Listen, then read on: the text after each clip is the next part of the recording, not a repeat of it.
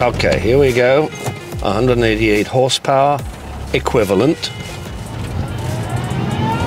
Just like the stock internal combustion engine.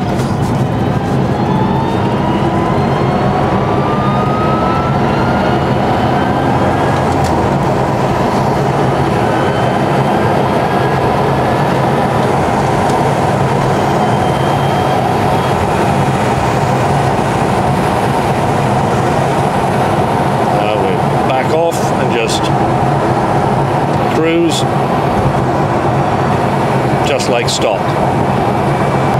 So this all gives you exactly the same driving feel as a typical 1983 911 SC at 188 horsepower, which is nice.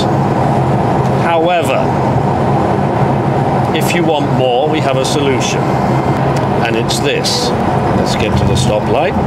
I have just now toggled between the different calibrations we have here, and I've gone from number 1 to number 4. And let's go.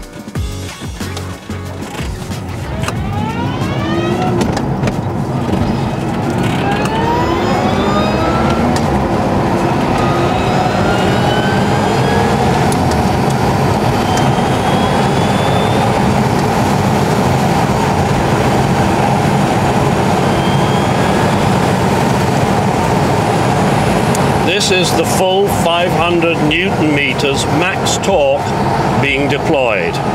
And as you can see and feel, even in 5th gear, the response is immediate. However, if you want to just cruise, it behaves very docilely. But if you shift back,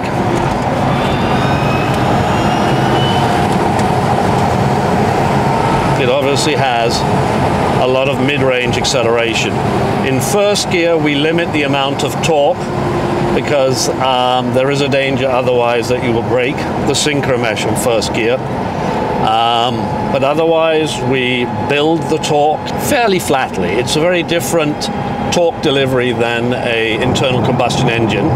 It's an electric vehicle, so mid-range punch of this car is much stronger than an internal combustion engine. It feels actually as if it's turbocharged. I have also a highly modified 930 turbo, and this car in acceleration is very nearly as quick as that car. As you can see, when you lift off,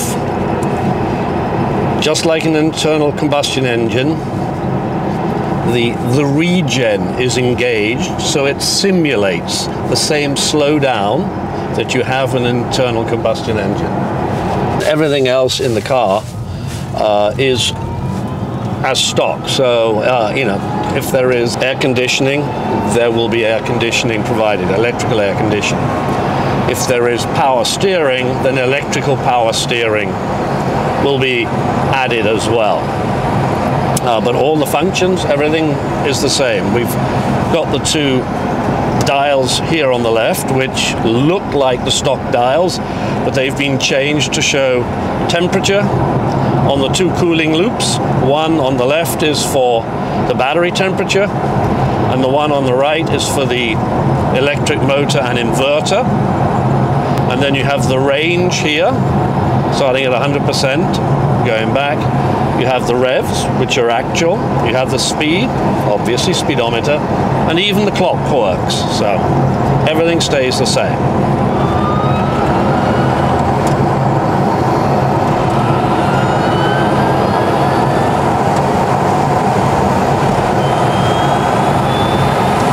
Well, and one of the things we learned in doing this development is that we bought an old Porsche and made sure that the driveline stuff was all restored or upgraded. We made the conscious decision not to restore the vehicle beforehand because it was going to be a development mule and not a show vehicle. In reality, if you are going to do a transplant, an EV transplant using our kit, we would strongly recommend that that is tied to a complete restoration of the vehicle, because it will just feel that much tighter and more modern because of it. This vehicle's range is about, depending on how you drive it, is about maximum 250 miles. I think realistically, depending on how you want to drive it, it's between 200 and 250. And depends, obviously, if you're in the power mode as we are now, yes, you will be traveling faster and using more energy. This has an onboard 6.6 kilowatt charger. You have the gas cap flap there. The charging port is hidden under there. That is the charging strategy we have available with the kit today. We have, it's basically a 230 volt plug and current to the 6.6 kilowatt hour onboard charger. There is the capability at a later date to add charging at a much higher rate at one of the charging stations. That's not something, however, we have implemented yet or even really think it is necessary. We just charge overnight, and typically on these classic cars, 200, 250 mile range is way more than they're actually going to drive them during a day, typically. Charging takes typically 6 to 8 hours, so overnight, and cell balancing is performed automatically every time you charge. This is very important because you need the cells balanced to within 0.1 of a volt. And remember, we have 96 cells, so that's quite a lot to balance.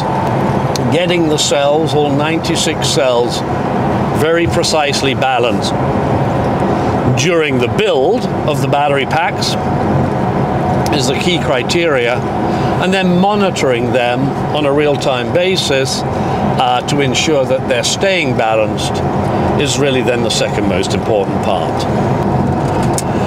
The other thing which is important is that carbon fiber obviously has very good torsional strength, so provides additional stiffening to the chassis and body shell, which is great because these cars are 45 years old, and back then the crash testing that was done on such vehicles was much less complex than it is today. In this particular vehicle, we've taken out all of the sound deadening while doing the conversion and have not put it back in. Definitely that's something that the installer should keep in mind, that you need to keep the stock sound deadening in the vehicle or put it back in if you're restoring it, as because you don't have the noise from the internal combustion engine to mask other noises. You can hear everything else. You can hear the road noise much more. You can hear the manual transaxle much more. And in reality, this car, when properly equipped with the appropriate sound deadening, is actually very, very quiet, just like a Tesla is. And as you can see, it drives like a Porsche should. Okay, we have also a calibration number 3. There you go. Put the car in third gear, no clutch. Now this is in third gear. The idea is this is a traffic gear. You could still change up to fourth if you like, but you start in third, and in traffic, like in LA, this is all you need as you're driving on the 405 or the 5.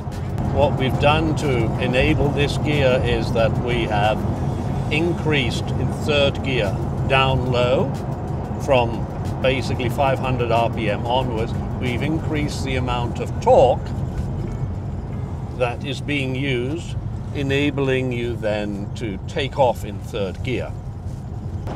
We're doing 50 miles an hour. For traffic on the 405 or the 5, this is perfect. You will not need more than this. This means, of course, that your wife can drive the car as well. As you can see, the torque curve is terrific here. It makes it such a nice car.